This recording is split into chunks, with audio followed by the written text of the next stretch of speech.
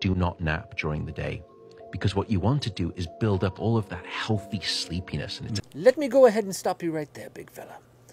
Because I don't think that you're accounting for the fact that once you get to a certain age, naps are not just something that you do for pleasure.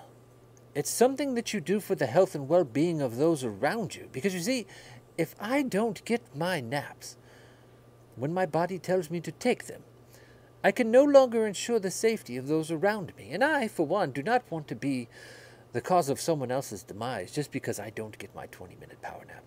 And there's absolutely no reason in this world that I see that is of any benefit to anyone around me for me to not do that.